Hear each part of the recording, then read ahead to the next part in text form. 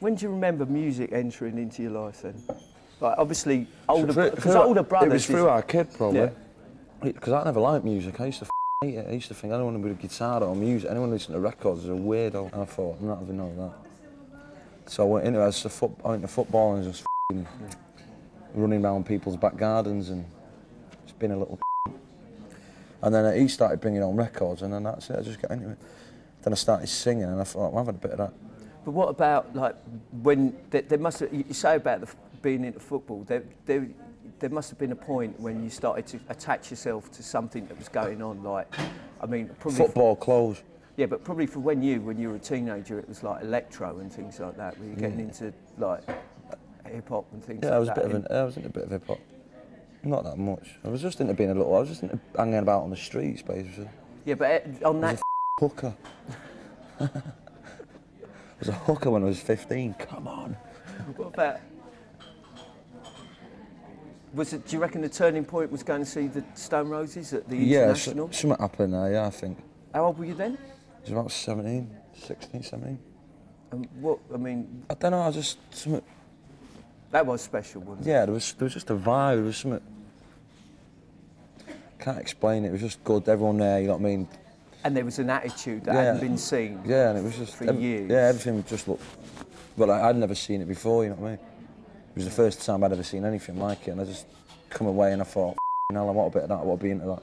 I could do that. Do you know what I mean? And then that was it, really. And then I wanted to join a band, but I never knew that. I thought my mates aren't going to be into it because they really weren't into music. Well, some of them were, but they weren't into my kind of music. I thought, I'm not going to be able to do it with them. At that point, did you find yourself drifting away from those people?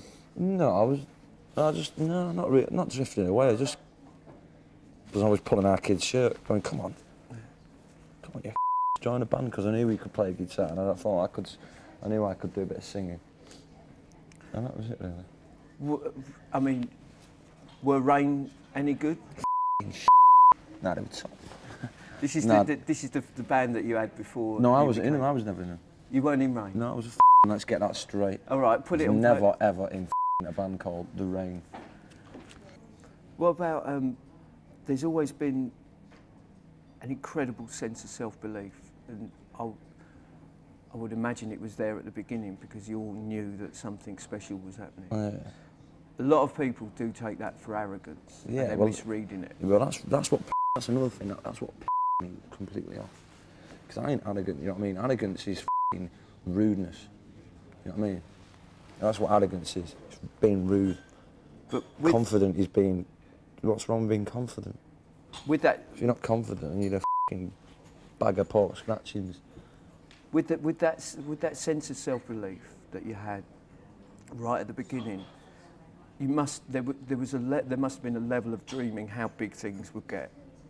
And I would assume that because at that time the Stone Roses were knocking around, you thought it could actually get to that level.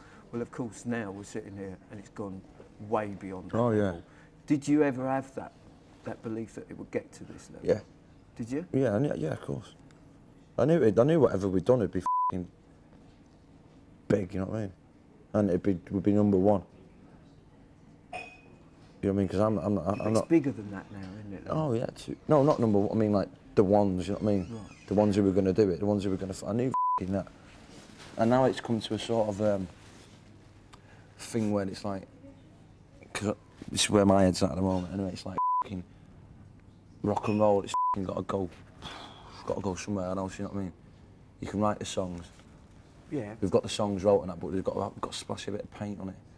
Take it somewhere else. Rock and roll's been rock and roll for the last God knows how long, you know what I mean? I think it's time for the change.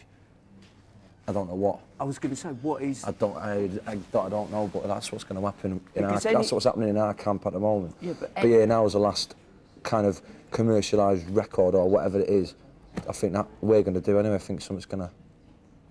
And we're stood there waiting with the songs, and I think something's going to come.